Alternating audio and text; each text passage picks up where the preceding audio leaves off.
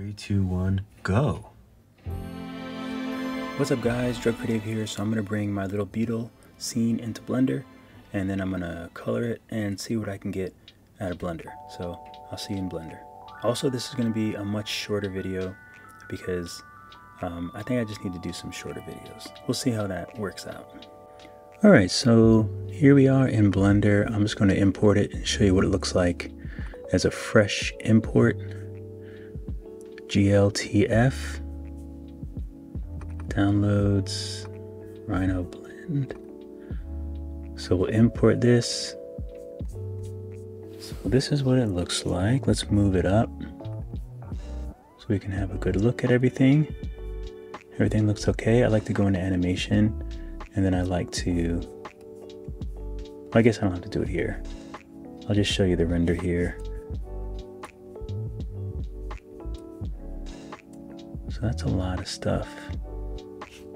Z, render.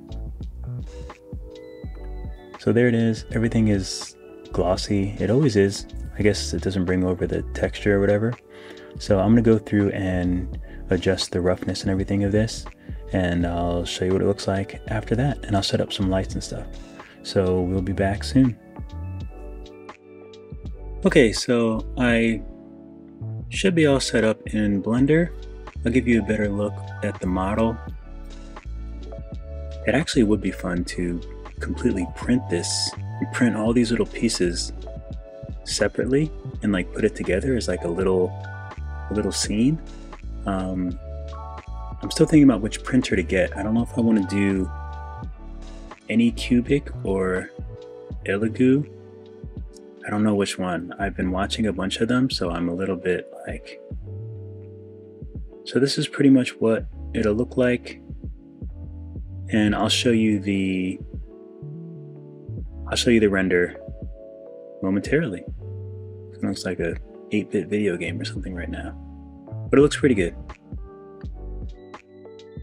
What's up guys, so this is the Blender render.